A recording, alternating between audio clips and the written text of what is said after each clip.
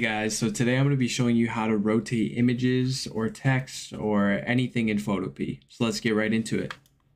So as soon as you have your image or the text or any kind of element that you want to rotate, you will make sure that it is highlighted in the right side over here.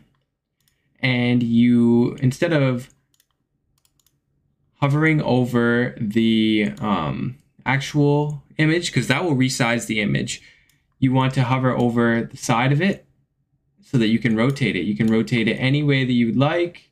And as soon as you're done rotating it, you just click this check mark and you're all set. But if you didn't like the way you rotated it, you can just move it once again. So you make sure it's highlighted, come out. But since I clicked the check mark, I'll have to rasterize.